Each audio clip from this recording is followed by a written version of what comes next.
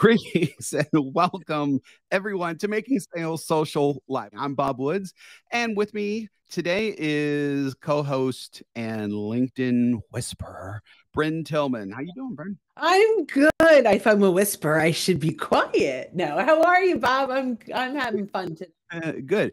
And if you know Brynne, she doesn't whisper very much, but she is a whisperer. So that's the key there. Welcome to Making Sales Social Live, as we share LinkedIn and social selling training, strategies, and tips that will have an immediate impact on your business. Join Brynne Tillman and me, Bob Woods, every week. Making Sales Social Live. Let's get into it.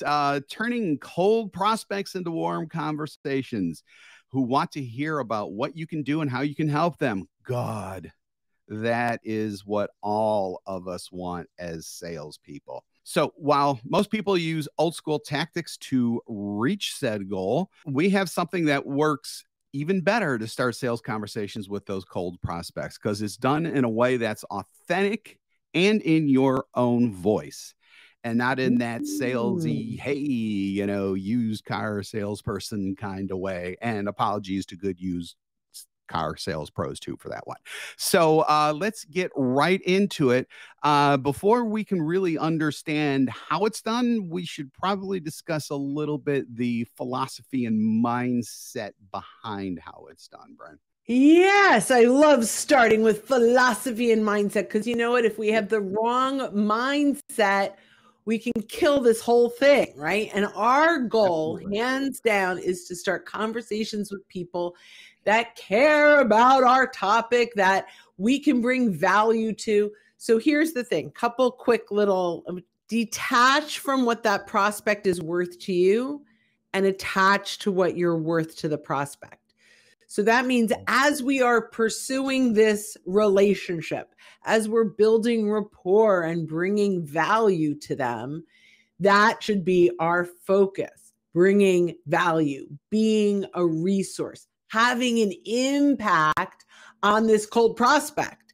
That's how we'll earn the right to get a conversation where we can, by the way, add more value and be even more of a resource, which then earns the right for them to say, hey, I'd like to learn a little bit about how you can help me and my business grow, or whatever that looks like, right?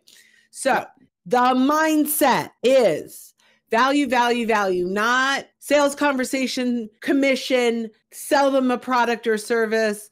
Don't go in with a preconceived notion beyond how can I bring value. Number 2 in philosophy and mindset, which most people do wrong, salespeople do wrong, including us some of the time, because you just want to get to the conversation, is we just jump in too fast before they're ready and we scare them away. So we need to slow down our outreach to speed up the outcome. This is really important too. Yeah. Talk a little bit about why you think it's so important. I know why I think it's so important.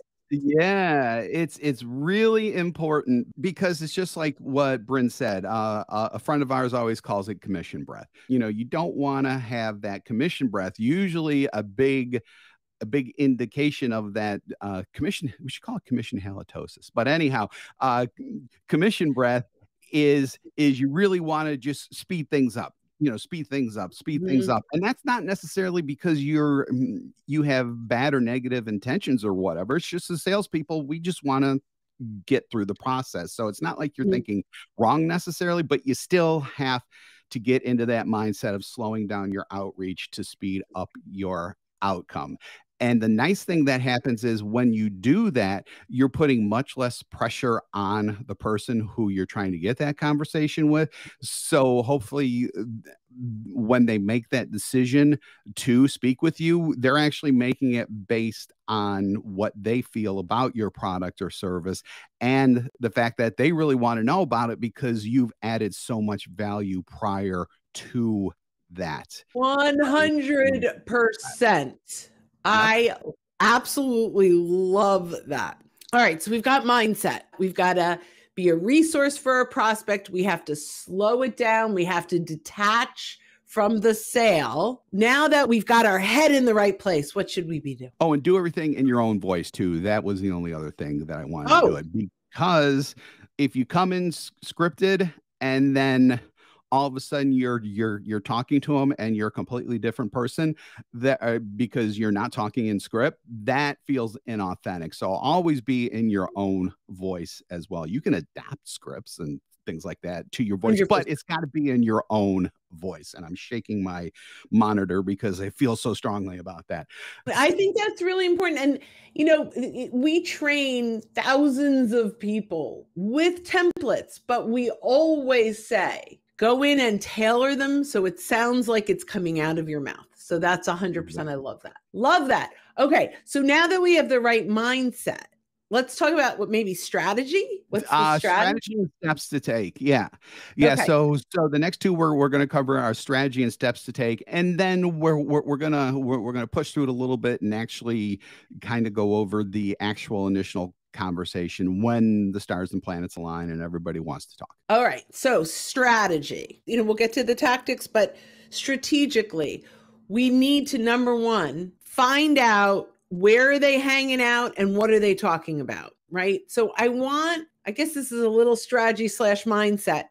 I want you guys to think about this as a networking opportunity, like you are at a trade show or a conference or a business card exchange. And all of these folks are, you know, interested in keynotes and breakouts, and they're engaging on content in a live forum. Well, they're doing this on LinkedIn also. When we're looking for cold prospects, we'll talk a couple of things, but one of them is figure out where are they hanging out? What authors are they engaging with? What creators, content creators are they hanging out? The other thing is really defining who that ideal person is and searching those folks. And we can search them first degrees. Now we're saying cold. So you might say, well, first degree is not cold. Well, my guess is you only know 20% of your connections. So 80% are still cold, right?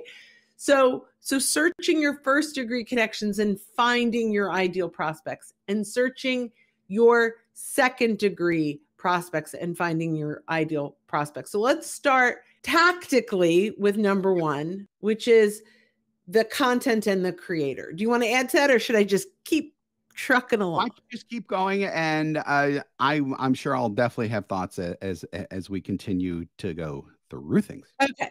Because I love this topic. You know how much I love this topic. I am too, but you articulate it probably a little better than I do. So well, I love this. Okay, so find those great content creators that are already attracting your prospects. This is a powerful way to warm up a cold prospect, or find them and then warm them up, right? So I'm going to just randomly throw out, let's say, Mark Hunter, who is a great voice on LinkedIn and sales trainer who attracts a lot of the same people that we want to work with. So he's got some great content, and he's got 17 likes and reactions, and he's got 26 comments. And so now I'm here hanging out with other people that also like Mark Hunter, right? So what do I do with this? Well, how do I engage and warm these folks up? Well, there's a few ways. Obviously, liking their comment and engaging on their comment. But if I want to start a conversation with these folks, and I start with, hey, I'm not sure if you're exploring my solution. If you are, I'd love to send you lots of things I can sell you, right? And that's what a lot of people do. However, we can actually kind of leverage the Mark Hunters of the world and say, hey, I'm not sure if you heard his podcast with Meredith last Saturday. It was killer. Here was the topic. These were some of the takeaways. Let's connect. I'm happy to send over a link. And all of a sudden, we're talking about the content that clearly this prospect of mine is interested in, and an author and an influencer. And all of a sudden, I can start a conversation around a common topic. So if we were at that conference, it would be the keynote or the breakout session that we're having conversations around. The conversation, again, we've got to slow it down, to slow down the outreach, to speed up the outcome. We can ask them, who else are you following? What are some other topics? At one point, I might say, hey, is social selling of interest to you? I've got lots of content around that. Let me know. Ask permission.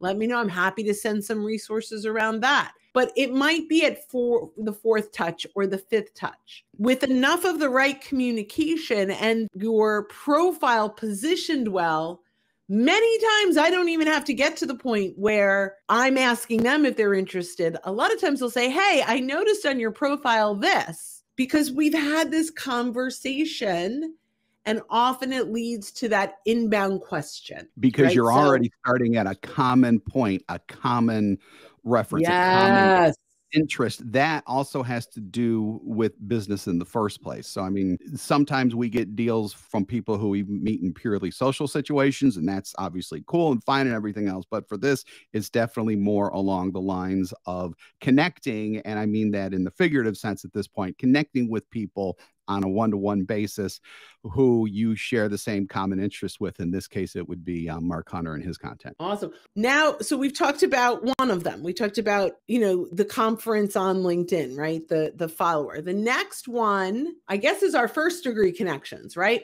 So let's search our first degree connections and identify who it is that we've been ignoring. Now, again, we want to slow this down, but we could do this through exporting our connections or actually doing a really specific search on LinkedIn using the first degree filter. So now we start to, let's say you want CEOs in the hospital and healthcare industry, whatever it is, like you break it down, and wellness or whatever that is, and you break it down and you find out you've got 18 first degree connections that match your criteria. My guess is, let's say 20, because I'm better at math when it's a round number. So, you may really actually know 4 of them. And then there are 16 people that you're already connected to that are still kind of cold, even though at one time. Now, before you reach out to them, check when did you connect? And you can do that by clicking on their contact information and looking at the date. Click on messages and see if you've had any message exchange. Maybe it'll be a reminder of how you connected. Check on your shared connections, right? See who you have in common. Take a look at the people they're following, the influencers in their life. It's all the way down at the bottom. Look at who's recommended them on LinkedIn. Look at the content they've added to their featured section and in their activity. All of those things that I just listed are triggers to start conversations, opportunities to start conversations. If they have activity or they have content that they've shared, this is where we slow it down, right? So maybe they shared content on HIPAA laws. I'm just going with the healthcare thing, right? They've shared, sure. And that's the content they've shared. Go out and find additional content on that topic and reach out to them and say, hey, Fred, it's been a long time since we last connected.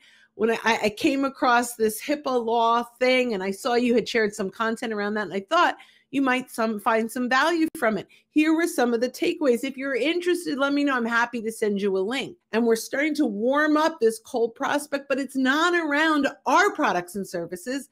It's around topics that she or he cares about, right? Really, really important. Yep. You want to add to that, or should I jump into number 3? Yeah, you definitely went through everything. Again, it's just about, connecting on that personal level with a business related type of thing and taking the conversation from there, essentially. Absolutely. So number 3, if it's a second degree connection, right? So this is someone that we have a shared connection with. How do we warm them up? The first and easiest way, well, I'm not going to say easiest way, most effective way is to reach out to your shared connection or connections with a quick little note that says, hey, I'm looking to talk with Fred in the next coming weeks or so. I noticed you're a connection. I'm wondering, how well do you know him? And if you have any insights you might be able to share.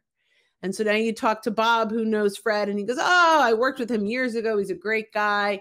Maybe he shares a couple little things on him, and I'll say, should I tell him you said hello? And I go, hey, Fred, Bob Woods and I were chatting the other day on LinkedIn, and your name came up in our conversation.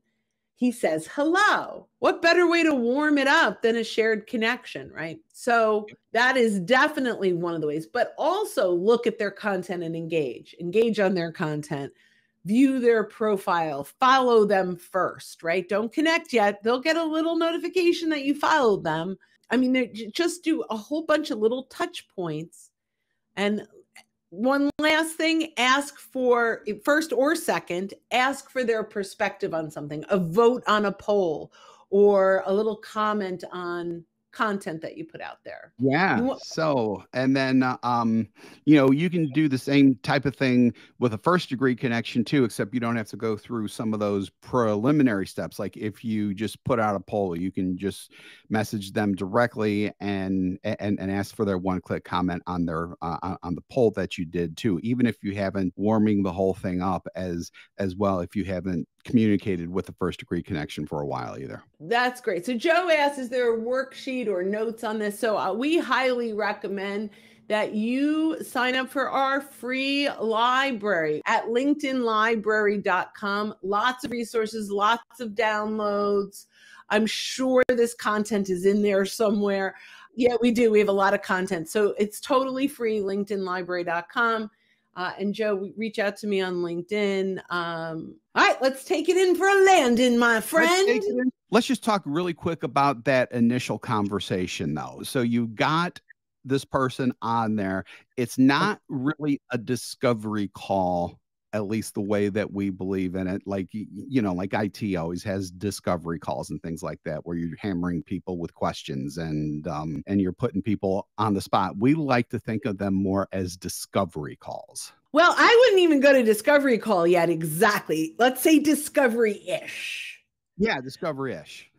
And the reason is the goal of this call is not just for us to learn about them, but for us to bring insights to them, right? And so that, right? So the concept really is question, answer, insight. Question, answer, insight. So don't ask a question that you don't have insights to bring to the conversation. Unless they raise their hand and said, you know, we're searching, we're looking for solutions like yours, can we talk? If it's all come in through, you know, this warm networking, make sure you don't jump into the pitch too soon. And then the goal of that call is, if you hear that there are some opportunities, you want to essentially ask them if they're interested in exploring at the end. Do not bait and switch that call, though. Do not go into sales mode. And sometimes, and the reason, even though what we call discovery is different than what's out in the world, because discovery out in the world is mostly, I need to find information so I can help sell you. Our discovery is to find information to help them. And if there's an opportunity where we can help them more, we'll close to that. But that isn't the goal of this call, is to bring enough value that they're excited to work with you. Yeah, exactly. And then for those out there who are like trained to discovery calls as an actual way to qualify people, and you're thinking, oh my God, if I don't ask all these questions that check all these boxes, how am I going to make sure that they're qualified? By doing what Brynne just said, you're going to get a good idea of whether or not they are qualified. So, I mean, so don't really depend on checking every single box with the questions that you have there. Awesome job. Okay, now we can bring it in for a landing. Bring it home, especially because, wow, this one this one turned out a little longer, but you know something, hopefully all the information we shared made it very, very worth it to you. So thanks again for joining us on Making Sales Social Live today. If you're with us live on LinkedIn, YouTube, or Twitter right now, we do this every week. So keep an eye out for our sessions. If you're listening to us recorded on our podcast and you haven't subscribed yet, go ahead and hit that subscribe or follow button to access all of our previous shows and be alerted when new ones drop. If you want more information, go to socialsaleslink.com/podcast. Again, socialsaleslink.com/podcasts. We actually do 2 shows weekly, this one and our Making Sales Social interview series, where we talk with leaders and experts in sales, marketing, business, many, many more areas, all of which can help you in your own business and sales efforts. So with that, when you're out and about, be sure to make your sales social. Bye, guys. I love that pause. Bye, everybody. Hit subscribe now and click the notification bell to get the latest videos from Social Sales Link.